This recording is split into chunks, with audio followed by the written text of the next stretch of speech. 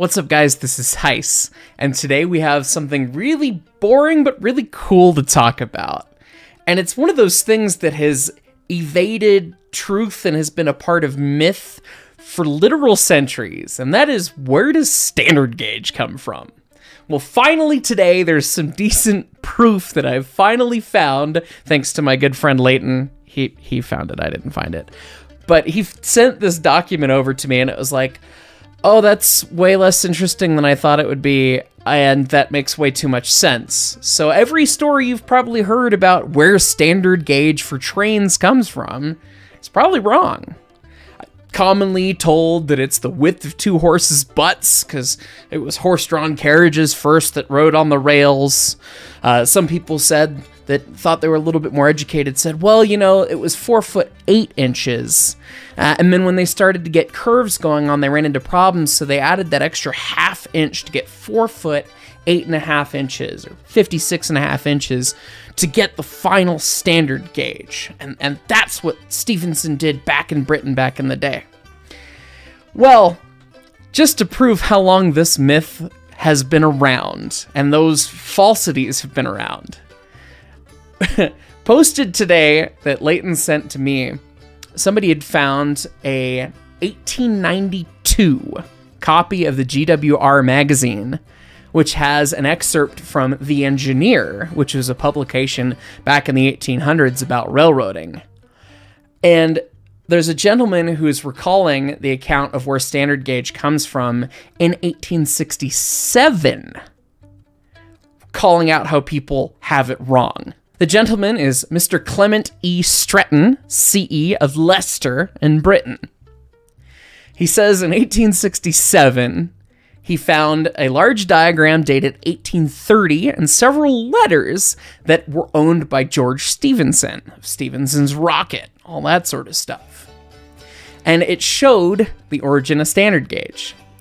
The diagram originally shows from Newcastle upon Tyne from 1630, a diagram showing 5 foot wide pieces of wood with more wood laid on top of them for a plateway.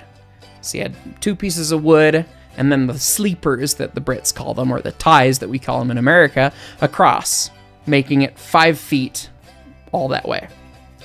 Then there's another one at Coalbrookdale, 1767, also with an outside width of 5 feet. So this is making a little bit more sense than that 4 foot 8.5. We're starting from 5 feet. That's a round number. It doesn't involve a ½ inch. Okay. In 1789, a man named Jessup introduces having a rail and flanged wheel at Loughborough in Britain.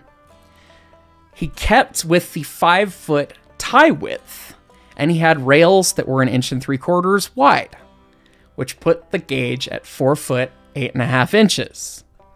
Therefore, on the outside of the ties, outside of the rail spacing, you had 5 foot, but you had standard gauge right in the middle.